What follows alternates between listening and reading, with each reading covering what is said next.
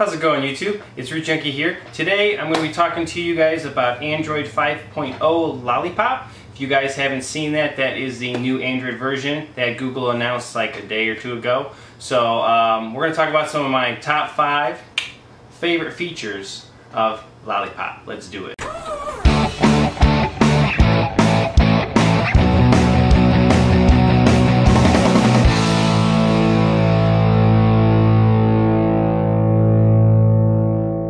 Favorite feature numero 1.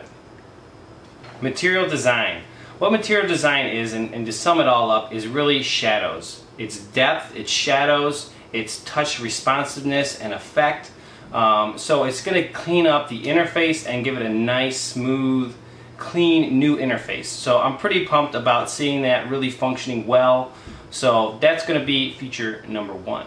Lollipop feature numero 2.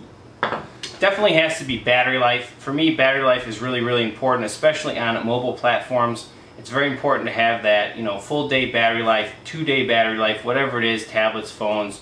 Battery life is super important. Some of the things that they've added into Lollipop here are battery saving mode that gives you another 90 minutes of battery life on average. They've also added in so that you can see when you're charging your device how much longer it'll take for your device to charge. And you can also have how much longer until your device is dead. So it gives you both those numbers in there all the time, so you know when you need to charge it next, you know how much more life you have left on it. I like that feature. Android 5.0 feature numero 3 is going to be quick settings. Now, quick settings is something that we install a lot of custom ROMs for. We want these cool features in quick settings. For example, we want to have a flashlight toggle in our quick settings. We install a custom ROM. We want to have Wi-Fi hotspot enabled through a quick settings. So we install a custom ROM. These are things that custom ROMers, guys who like to hack and mod their device, love to have in their custom ROMs. And finally, Google is coming together and putting it in official Android. So I'm super pumped about that feature. Feature numero 4. Here we have to talk about performance. Performance is obviously important in any Android device. You want it to run smoothly without lag, without any flaws, without any shuddering and stepping and transition problems. So Android Lollipop is now running on ART. ART is the new runtime environment that it runs on. We used to be running on Delvic, and you can actually see that in older devices. You can actually, a lot of KitKat devices, you can switch them to ART runtime environment versus the Delvic runtime environment.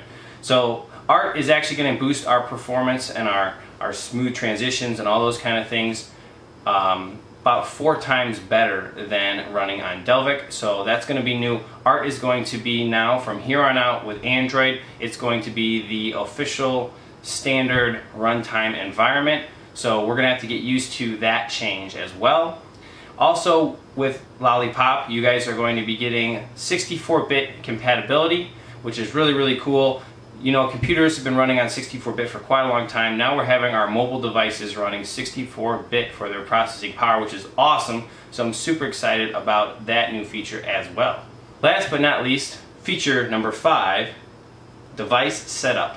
Now, some of you might think this is not the awesomest feature. I absolutely love this feature, and the reason I love this feature is because I switch devices constantly. I'm always getting something new, a new device. I'm always having to set it up, transfer all my stuff over, or use some kind of root application to do it, and it gets kind of annoying. So what they're going to do here in Android 5.0 is they're going to add an NFC kind of like data transfer thing, I guess you could name it. But basically what it does is you take your one device with NFC, you take your new device with NFC, these are just 2 devices, stick them together, and Google is going to see all the apps that are installed here, is going to take them and install them all on here. Boom. All your apps basically transferred right over. It's not doing it through NFC, it's actually just finding out what all they all are and then re-downloading them off the market, I'm pretty sure. But very nice. So you want to get everything set up, it's going to be as easy as touching your 2 devices together, new and old, and you're going to be rocking and rolling. So I'm pretty pumped about that feature as well. That's going to wrap it up for me on Android Lollipop, new features that I love. Please comment any new features you guys might like. I'm going to give you guys links to the official list of all the new features in Android Lollipop, and we'll catch you guys next time. Rootjunky out.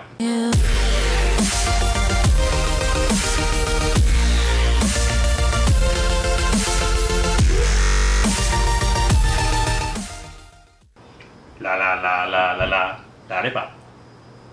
Lollipop is in my head. I just can't stop saying it. Ah.